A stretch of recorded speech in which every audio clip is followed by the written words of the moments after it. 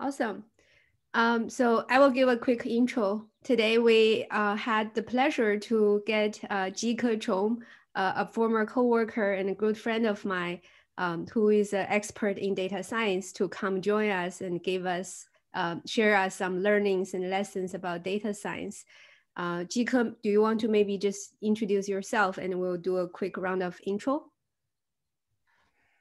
Sure, happy to do a quick intro. I've been leading data science teams, building data science teams past 10 years or so in public and private companies, both in US and in China.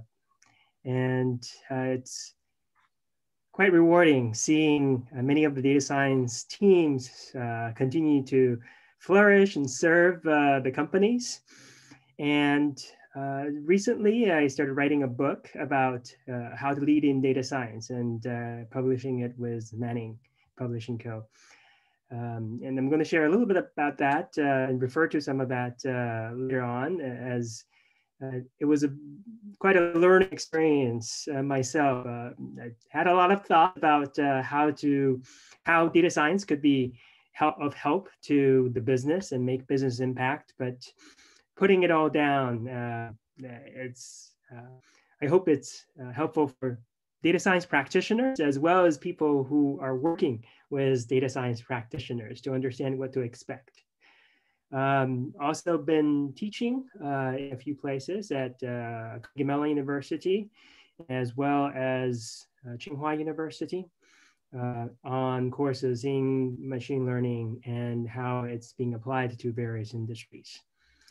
So I worked with Hila for many years at Acorns, and it was a pleasure working with such industry leaders. And Hila is also a prestigious author in her field, so I had a lot to learn from her about publishing a book as well. Compliment each other part. Let's keep that minimal. But thank you for that. And I just, my fond memory is Jike always buy me books to read at Acorns. I'm like, I cannot finish the last one, and there's a new one and about data science, about designs. So he is he's a learner, so I learned a lot from him, and I want to bring him to our team so that we can all learn from him. So maybe starting from Mike, and everyone do an intro, and you can point next person who can do the intro. Cool, thanks. Yeah, thank you for doing this. I'm really interested to hear everything you have to share. So I'm Mike Krampus, Principal Product Manager on the growth team. I've been here about a little over a year and a half, and really just curious to hear more about data science and how we can apply it here. Sam, why don't you go next? I'd reiterate, thanks again for taking the time. Product manager here on the growth team, primarily working on trial conversion and increasing the rate at which teams invite additional users. And I've been at GitLab for a year and a half as well. And going to my right, I'll have Nicole go next.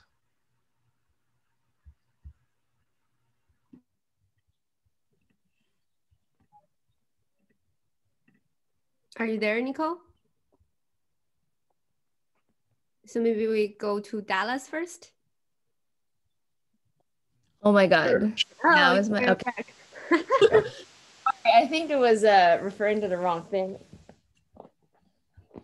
Yeah, so my name is Nicole. I am a product analyst on the product analytics team. I joined GitLab about 3 months ago, and I actually also came from Acorns, but I think our paths, because I started in October of 2019, so I think our paths like just briefly crossed.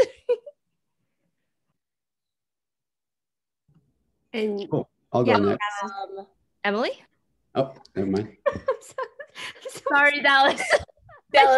Dallas, I'll call on you next. So hi, I'm Emily. I'm a product designer on the growth team. I started at GitLab a month and a half ago, so I'm pretty new here. And just as a product designer, really interested to see how like data analysts and us work together. So, and Dallas, you can go next. All right, thanks, Emily. I'm Dallas. I'm an engineer in the growth department. Specifically, I work with Sam on conversion efforts. And I'll go to Jeremy next. Yeah, I work on the adoption team. So mostly focused on the experimentation framework right now and running early first mile experiments. Software engineer, I've been here for about 1.5 years. So yeah. Taylor Murphy, you want to go next? Sure, yeah. So I'm on the Meltano team now. I just moved over. I was on the data team. I've been at GitLab for over 3 years now as basically the founding member of the data team and kind of helped build it up. Yeah, I love these growth and learn opportunities. So, thanks for coming. Thanks for sharing. And yeah, let's go over to Alper. Hi, everyone. I'm Alper, growth engineer in the growth conversion team. Just curious to learn any experience related to the data. That's all. And who's next? I don't know. I'm on my mobile phone. Dave?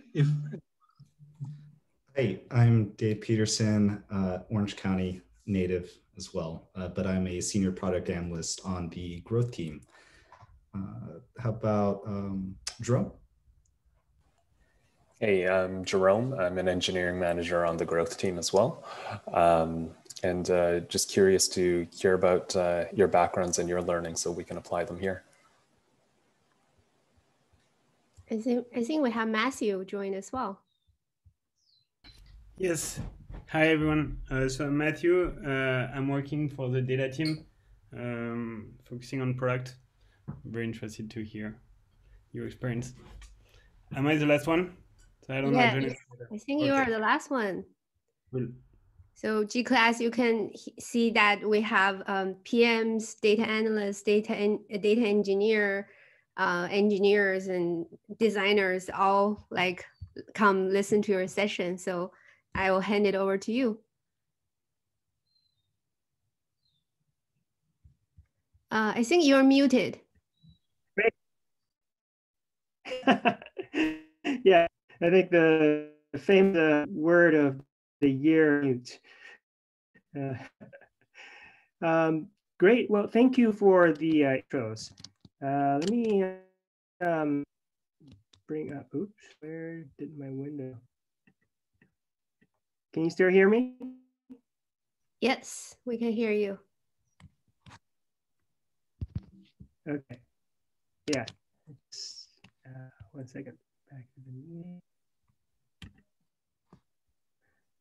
I think the window just disappeared. Let me make sure I get it back. So thank you for sharing all the questions up front. And I had some time to think about them, and but love to take the opportunity to also go over them a little more and share some of my thoughts. So I thought for this particular, to best utilize the time, Hila, would it work if we start off with a quick intro and then go into the particular questions, and then with some time left at the end, I can share a little bit more about some of the details of how best to work with data science teams. Is that all right? Yeah, you take it over. Cool. Let's see. There is. Sorry, I have a few windows open, and sounds like you find it. That particular one. Yes, I found it.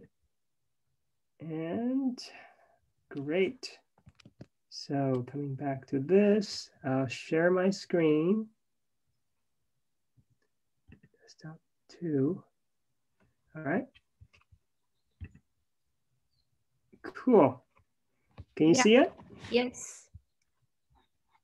All right. So had a quick conversation with Hila earlier, and we talked about what can data science do for me, right? And I think that's a question that many asks when they're working with data science and data science teams. And love to dive a little deeper into that. But first want to do some quick assumption checks so that I'm on the right track. We're on the right track in this session. I've done some introduction earlier, so I won't go into it much further. Well, we can first talk about what data science can do. So there are general things that data science can do for growth team and also other functions. So I've mainly been seeing some powerful questions being asked about how to think about business impact in many of the efforts in data science for growth, as well as who are the users and who are the purchasing decision makers. Those questions are relatively easy for consumer buyers since they're the same person, but for enterprise buyers, many times they're different. Those who are using it and those who are making the purchasing decisions. And also, in that process, where do you get the feedback and how to look at the growth and the effect of the actions we take in growth. So are those the kind of questions that are top of mind for this team? Yeah, definitely. Okay, so from this perspective, what we're seeing, actually, some of the efforts we have at LinkedIn also matches this description.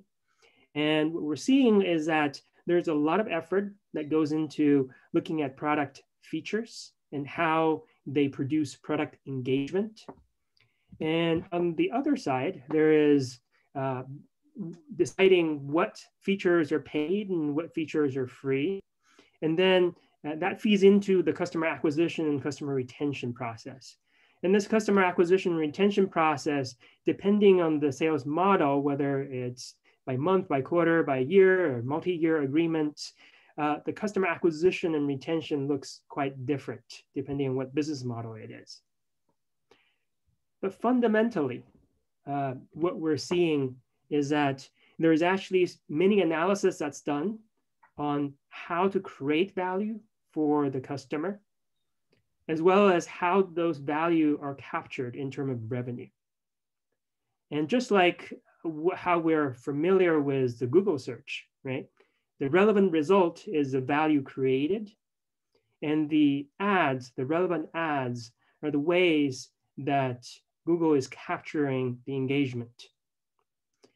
And when we're looking at many of the growth, when we talk about growth, there's often those two aspects as well. And depending on the different stage of a company or a business model, the company may focus on value creation or value capturing.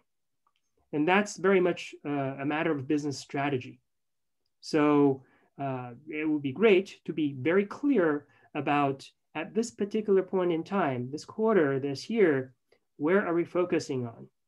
And depending on where that is, you may need different data-driven capabilities, including the data sources you capture and the data you clean, the third-party data that you infuse to enrich what you understand about your customers, as well as how to build capabilities to understand the past and predict the future.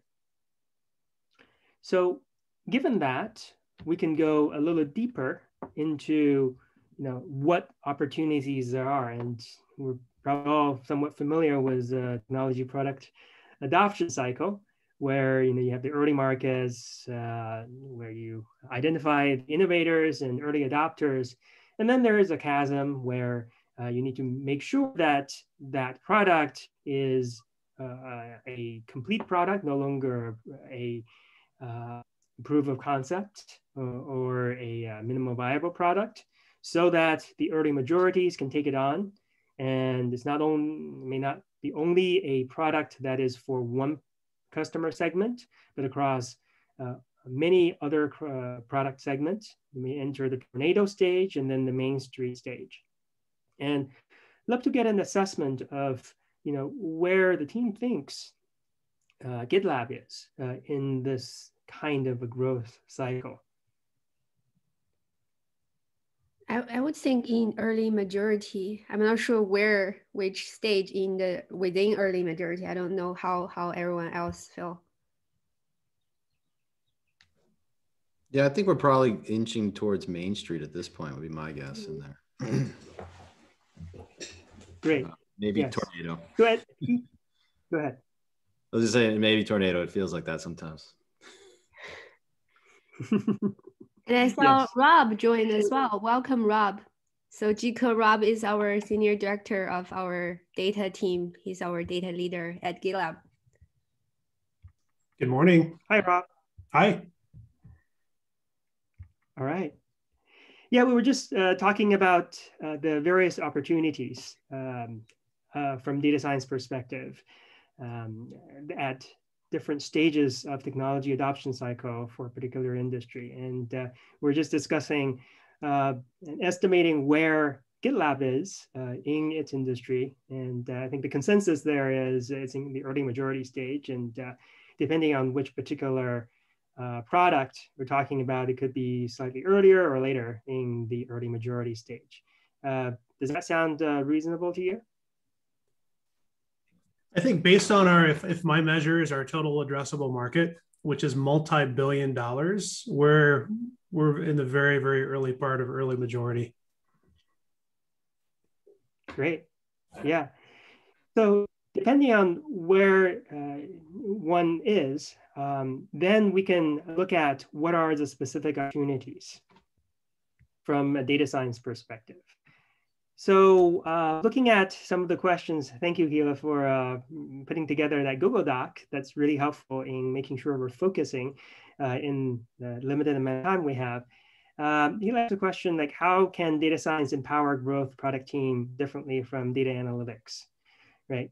Looking at which particular stage there is, we can have different interpretations. But I'd love to first understand a little bit better about what are some of the questions behind the question, like what are some of the context about that question? Yeah, I think I start my career as an analyst, right? Analyst can do a lot of things in terms of analyzing data, finding some opportunity or insights to inform a hypothesis, experiment idea. We can analyze results. We can do dashboarding, a lot of that. And I'm curious for data science, especially for a B2B product like GitLab, how data science can enable the team differently, like beyond the basics of data analytics. Yes. Great. So that's a great question. And I think the field is emerging or evolving. And many of the data analysts are also taking on machine learning capabilities. Yeah. So the boundary is definitely getting further. At the same time, in very large teams, the roles are getting more clearly defined as people are taking on different roles in this larger space. So I can talk more from a more general perspective and then dive into the specifics. Is that all right? Mm-hmm. Okay. So from the more general perspective, you're looking at the training. So data analysts are very good at interpreting existing data and producing business insights. But one place where traditional data analysts require a lot of support is in the data wrangling piece. So many data sources are not as clean as those that are in business production tables or in cleaned data warehouses or with clean schema. So the data wrangling piece that requires programming, that requires a lot of data pipeline setup, tends to be beyond traditional data analysts and more in the data science realm. And it also includes using tertiary data or third-party data to do enrichment and matching, those kind of areas that would be helpful with a data scientist kind of skill set. Then there is the hypothesis-driven work process. So for data analysts, there is the forming the hypothesis and working with product to be able to prove out some of those hypotheses. But then that iteration, the iterative cycle of being able to put together a model to influence future behavior of the user, either enterprise or the consumer behavior, and then measuring that, and then feeding that back to refining the hypothesis to do the next round of prediction or estimation. That part tends to be different. Mm. Also, for data scientists, they usually have more CS background than data analysts. This is usually, but not always. We now have a lot of data scientists and analysts with CS background. With that CS background, what we can do is to provide more precise tracking specifications so that the signals can be captured more precisely from the implementation perspective. And then in terms of operationalize iteratively, that part is the machine learning operations side, where data scientists are very much focused nowadays on not just deploying the first model, but also operating those models towards the real business impact, including making sure that the data biases and drifts are monitored and detected, and models are retrained or recalibrated in a timely manner for the algorithm and the feature to continue to be effective as first anticipated. Does that help? Yeah, definitely. Okay. Yeah, I think this is really helpful. And Rob mentioned that he need to drop at 30 because he's booked at multiple meetings. I think he asked a question as well. Maybe Jike, if you don't mind, you can talk about Rob's question while he's here as well. Yes, happy to do that. So just very quickly, so if that's kind of area that your question is asking about, there's a lot more. Yeah, so, this is awesome. Yes, so just briefly go over this. So each area, there are specific data science projects that are relevant for the concerns in those particular stages. But in general, at the beginning, you have your companies are usually focusing on the value creation stage. This is especially true for venture-funded companies, where you're looking for that product market fit in the early market and crossing the chasm stages. Then in the early majority stage, in the bowling alley, tornado, and Main Street, you're looking at how best to capture the value that you're creating for your customers. And I have these labels on here, so talk about them a lot more in the book in a particular section. So with that, yeah, with that, we come to Rob's question. So what do most people get wrong about data science? So Rob, love to understand a little bit more about the context behind that question. Everywhere you go, every company you go to has a different definition of data, or a data scientist, or a data engineer, or an analytics engineer. So what you usually find is people get all of those definitions, they interpret them differently. And so at GitLab, before we charge off and, create a data science function, I think it would be great for us to align around what really data science is. So I'd like your perspective on what people get wrong about data science, and maybe even what they get right when they're launching a data science program. Absolutely. Yeah, so that's a great question. And in talking to a lot of data science leaders around the industry in the process of reading the book, I definitely see differing perspectives. But one piece that I found that quite useful is looking at the entire data ecosystem.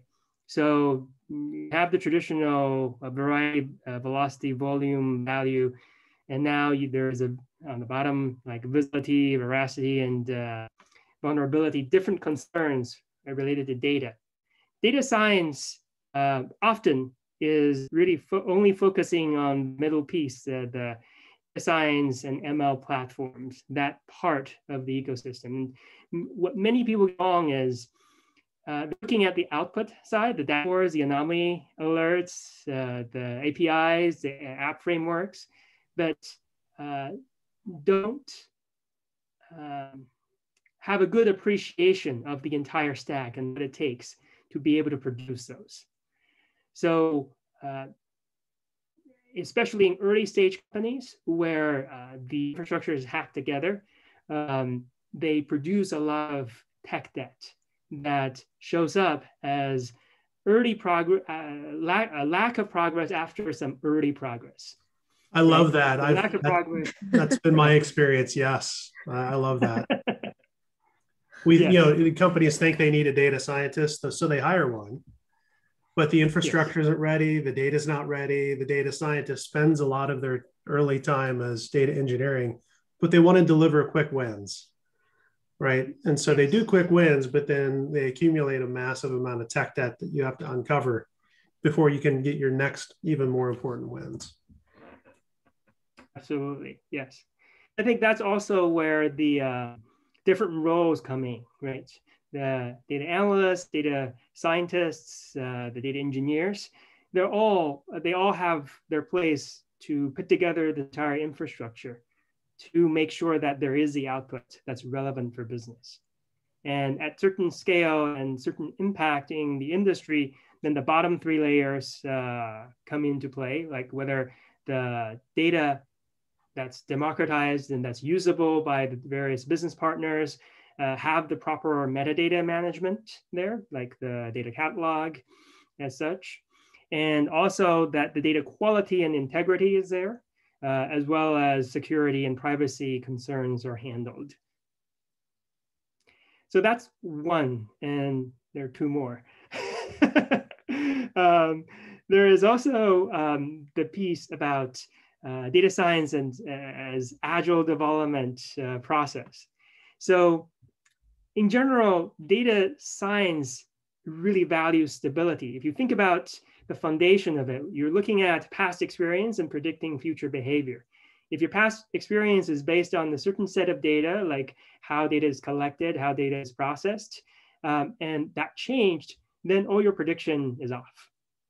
So while the business lines value usability, they want a new service every 2 weeks, the capability, data science capability needs to be provided on a firm foundation, from data aggregation to data cleansing. A lot of the data engineering work needs to be there. So how do you bridge that?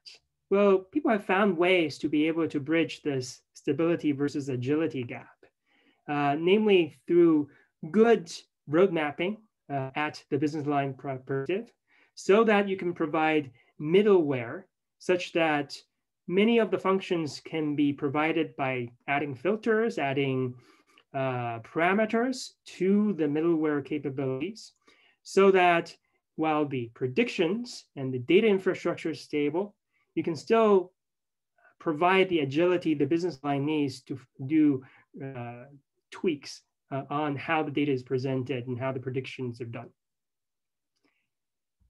So that's the second one.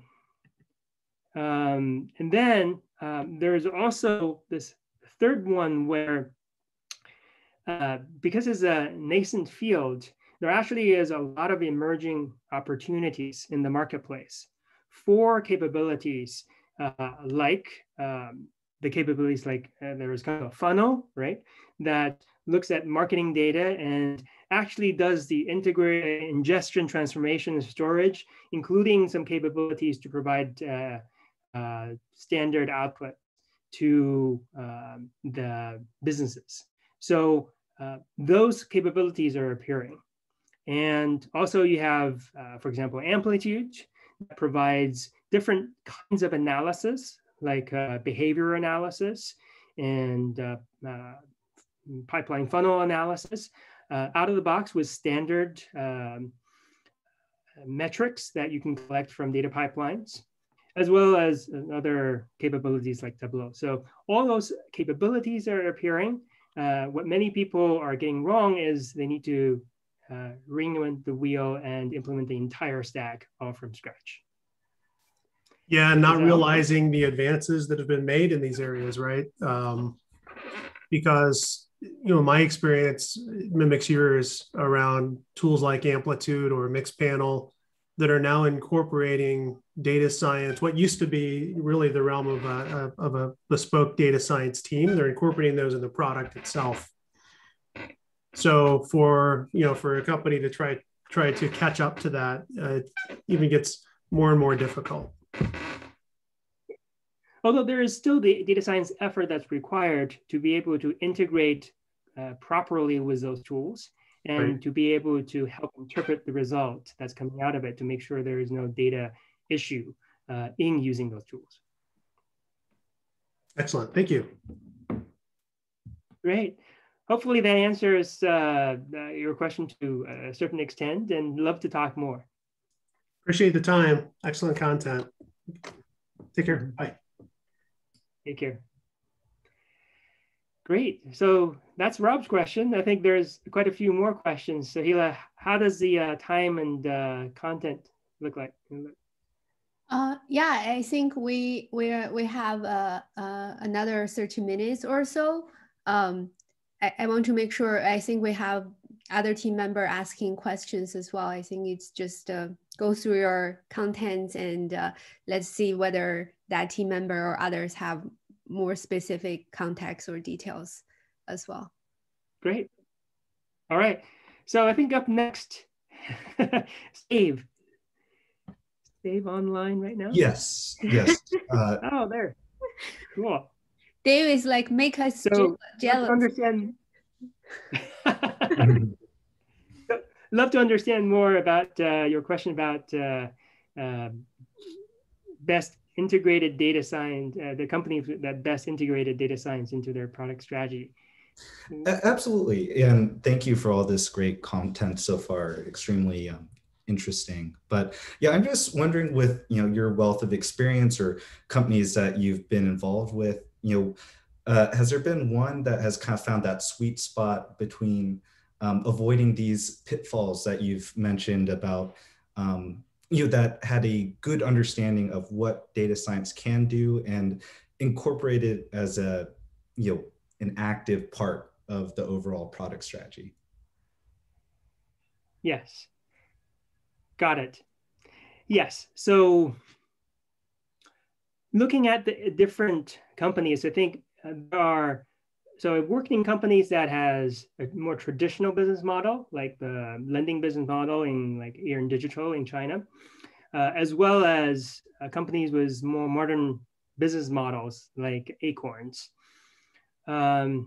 Many of the data science work are at least started with a particular function or a particular business line having a business challenge that needs to be resolved with a data-driven approach.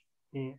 But if you're talking about one company that's best integrated data science into their product strategy, right, like right from the beginning, there's one company that I am very fond of and talk about in the book is Livongo.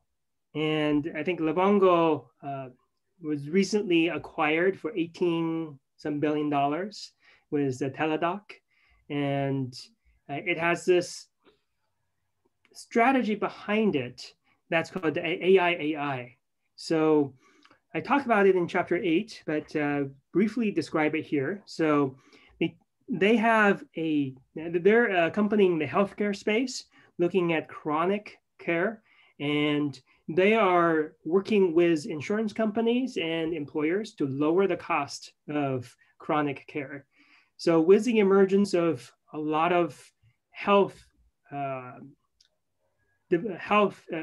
personal health devices, if you would, there is a lot of capabilities to capture and aggregate data from people's daily blood pressure measurements or daily blood glucose level measurement. And then using not just AI, but a combined AI and professional advice from nurses, they can interpret these data that is being streamed on a daily basis onto their platform.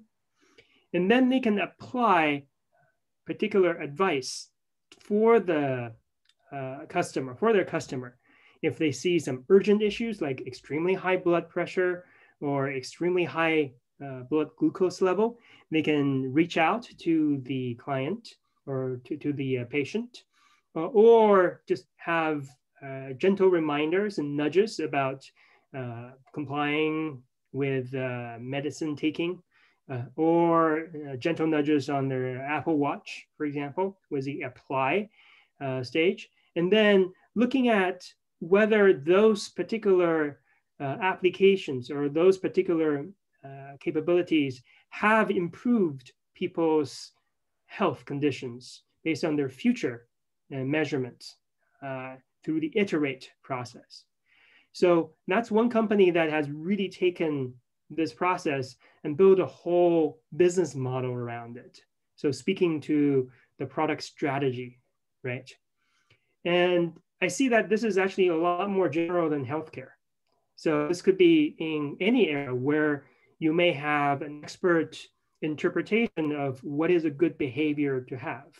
So for example, in any kind of software where you see value creation as defined by people using it every day and engaging with a tool every day or every week, you can have a certain metric about how much value a particular product is providing for the customer, making sure you're interpreting it and looking at different ways to trigger, to nudge people into best practices in their field, and iterate on seeing additional measurements on how well they are adopting those industry best practices. So hopefully that's helpful for one peek into another industry on how data science is taking into account in their product strategy. Yeah, Jike, I have a question. I know, so I was thinking, as you are talking about this, I was thinking about how GitLab can potentially utilize data science, right? For example, Sam's team will be working on an initiative called PQL, Product Qualified Leads. So the idea is we want to observe how free users are using our product and quantify that, translate that signal into this one is more likely to convert, and we send this as a lead to the sales team. And the other area I can think of is probably likelihood to churn. Like those are the basic examples I can think of as data science, like how to utilize data science in GitLab. Are there other things or other areas you can think of like that's being used by other SaaS type of company, like even LinkedIn, right? They have the probably free user, paid user, the enterprise user. Like what kind of application do you see potentially there? Yes. So there's definitely a lot of different places where data science could be applied. I think that the ones you talk about are specific ones that are closely related to sales leads and sales nurturing process, right? There are also other business functions that could make use of this. For example, for features, right? You may have features that are early, that are in beta, and that could be offered for free. And depending on people's engagement, you can decide where the paywall starts or ends.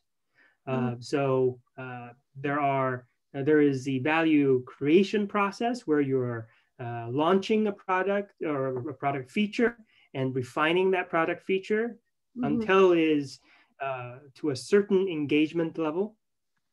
And then that could be turned into the premium version of it, could be turned into a paid feature to make sure that there is a willingness to renew at the end of whatever contract cycle. So that is from the product side. And then from the marketing side, there could be the different pipeline stages. So like in every business function, there could be the similar kind of metric like the ones that you're talking about for sales. Mm. And potentially customer service could also have that, right? You could be looking at the customer service common challenges, and then feeding that back to how to prioritize the feature improvement schedules and roadmap. Interesting. So the product side example you mentioned, is there a case study or is there an example we can look into?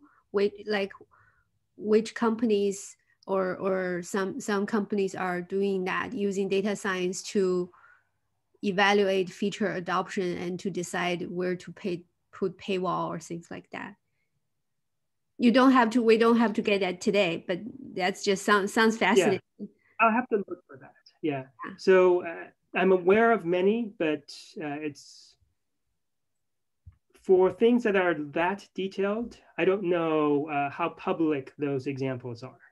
Mm. But in general, I think it's actually following the exact methodology that you described for product qualified lead, right? It starts with scorecard of some sort and measuring like what would be your ideal case or ideal scenario for value created for the customer. So for example, at LinkedIn, there is the customer that is engaged in job search process. There is a customer engaged in the LinkedIn learning process.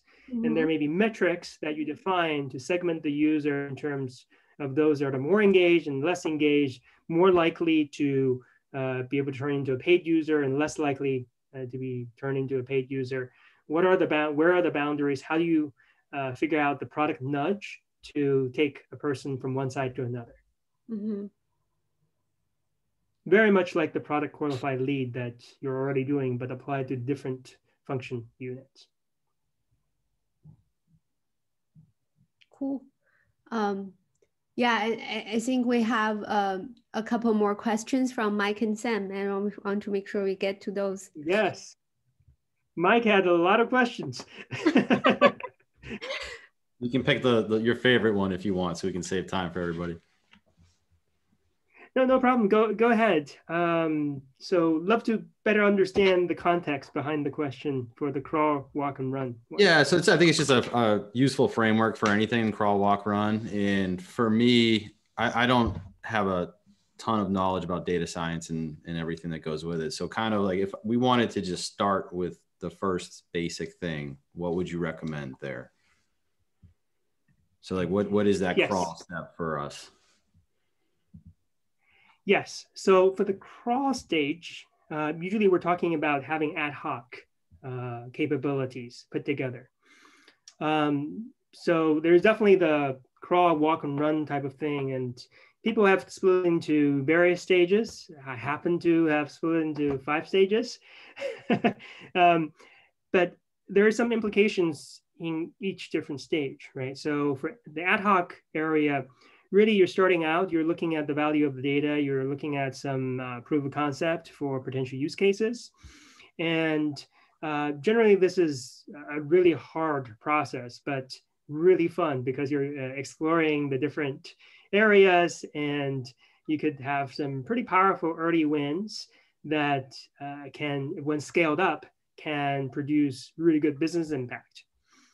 But the challenge there is that it's a maintenance side where if everything is ad hoc, then it's actually hard to maintain the performance of any early wins over time because a lot of the data nuances, a lot of the cleaning capabilities are done once and not automated.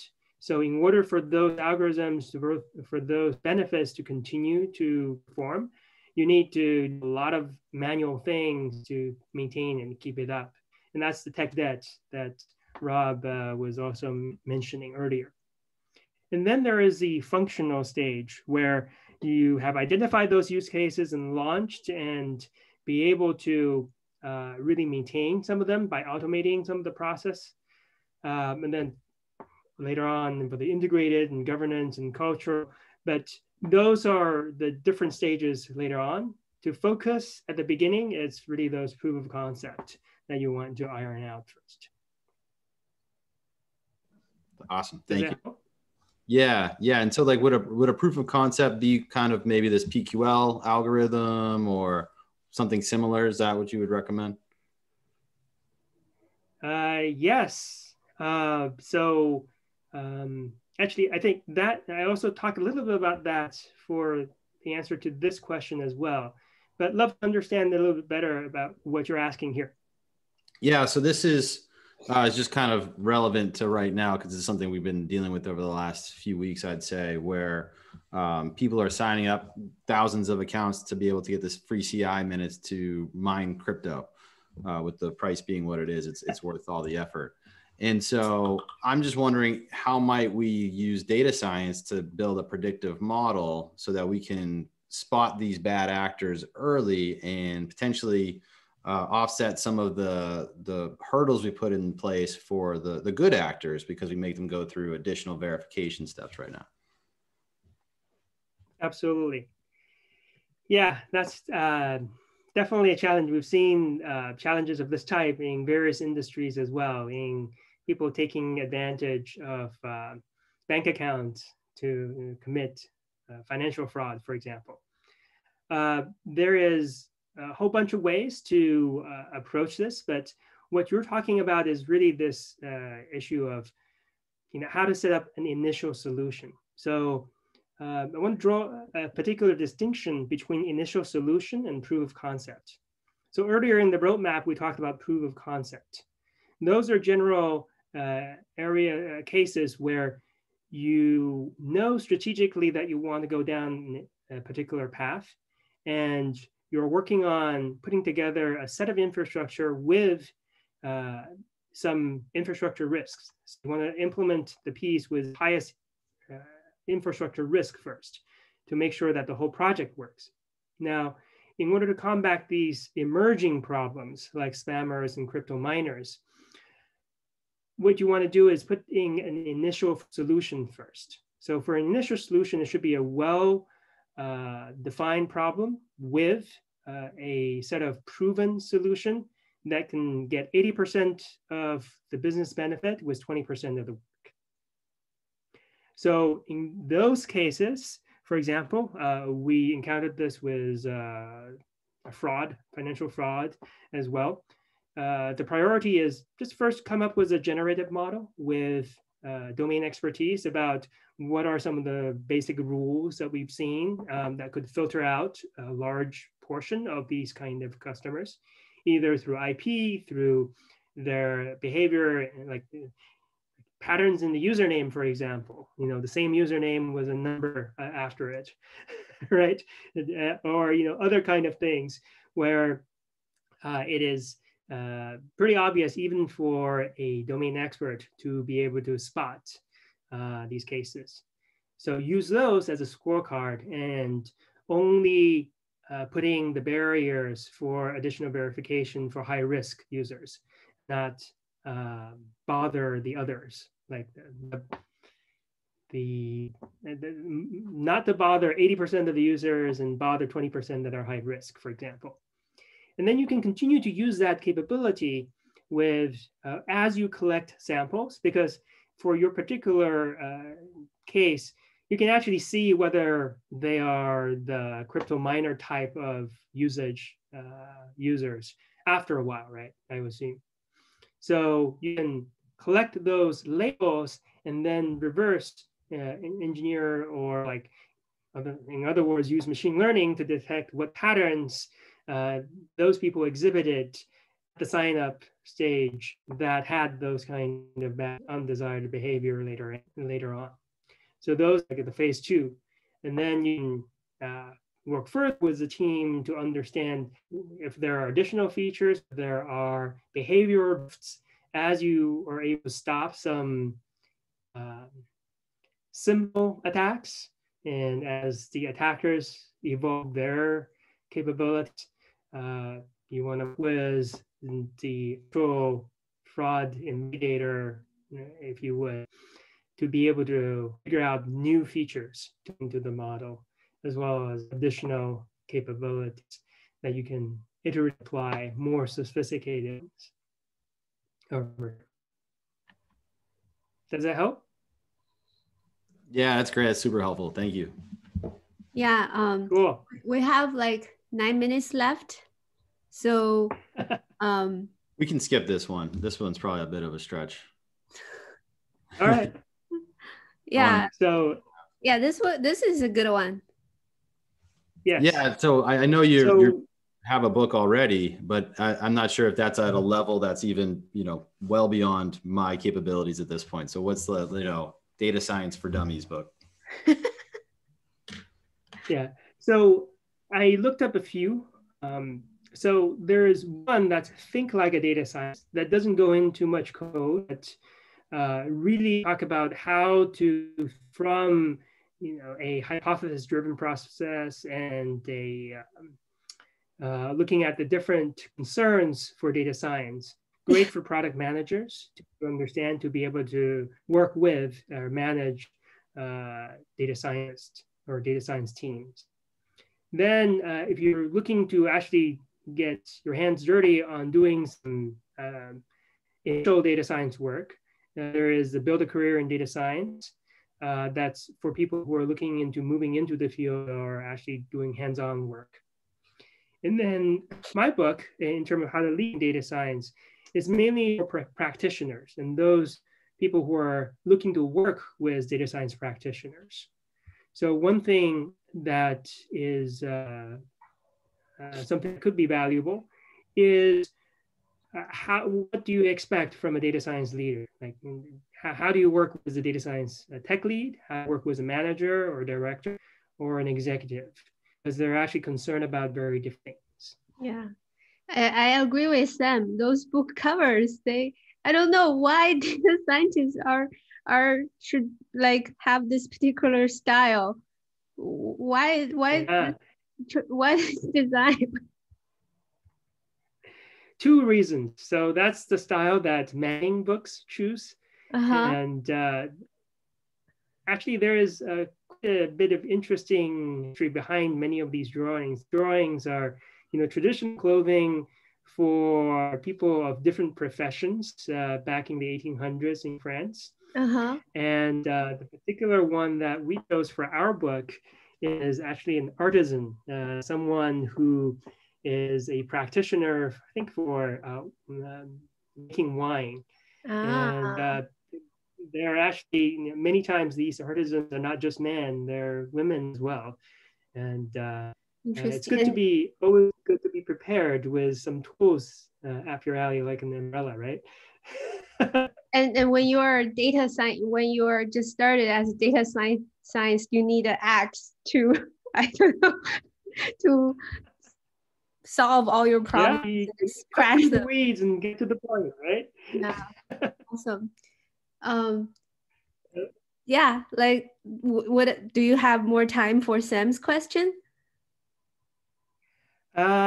Yeah, sure. So let me answer Sam's question. So is that in the Google Doc? I think I looked at these questions yesterday, so I may have missed a few recent additions. Sam, do you want to voice over your question? Sure. Yeah, apologies. I forget if I put it late last night or early this morning.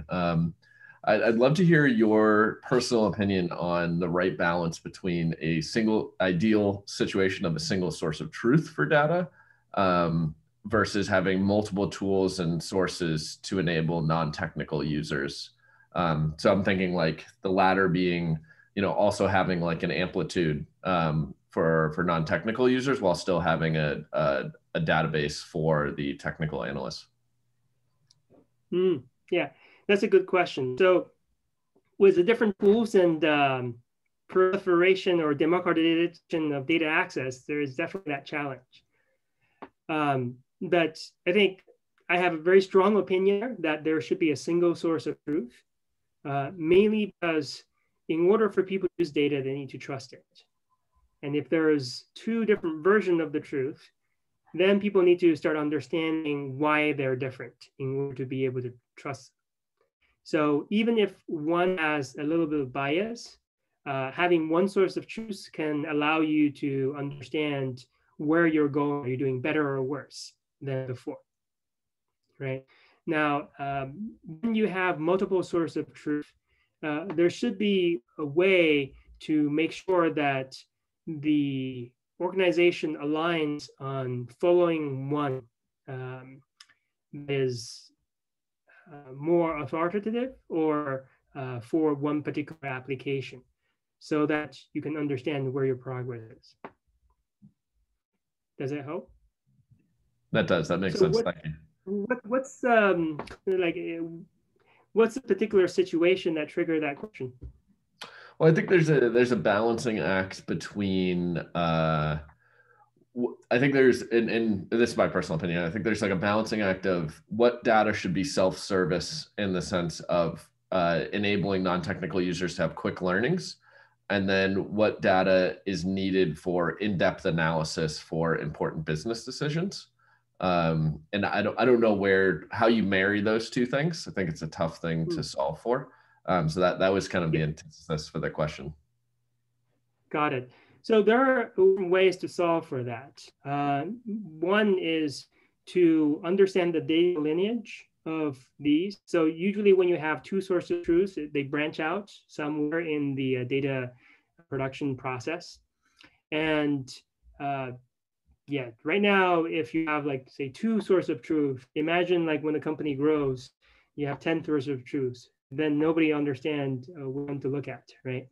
So it's really important to be aware of those concerns and really look at data lineages through the use of data catalogs and then metadata management to make sure that those differences are actually necessary, right? What you can do is to prune these kind of divergent trees by consolidating the source of truth to one branch, or to make sure that those branches don't evolve uncontrollably. Because it's very typical for very large companies to have these data processing capabilities that's 3 or 4 layers deep, and people just pick off whichever branch to do their own analysis. And that really creates a lot of tech debts later on. Yeah, hopefully that helps. It does. So I'll take the last minute to really quickly talk about some of the things that could be helpful for the set of questions. So for the particular book, we're really talking about how to look at people at different, look at data scientists at different stages of their career. And I think for a particular function working with data scientists, it would be great to understand what to expect from each of the levels. And if you look at it on the left, we actually have a lot of different things. It's almost like a menu you can order off if you hire a data science lead or manager or director or executive, right? So you can figure out what you can be requesting a data scientist. For example, it would be pretty harsh to ask senior data scientists to put together an entire roadmap, but it's very reasonable to ask the director to do so. So it's that kind of questions that we're helping the field understand better. And we also talked about that in the different areas, the technology, execution, and expert knowledge, as well as ethics, rigor, and attitude areas. So you can navigate better how to work as a data scientist. Yeah, that's all. Thank you so much, Jike. It's awesome. Yeah, happy to continue the conversation later on. And thanks for the invite to talk, Hila. Thank you so much. I think it's a very eye-opening. Like we all learned a lot, and in areas I think many of us are not super familiar. And as I mentioned, Jike is a great friend and mentor. If you are interested in learning more about the data science, maybe check out his book. I might just buy those books to collect those book covers because it's just very unique and beautiful. Cool. Thank you so much. Bye, everyone. Thank you. Bye-bye.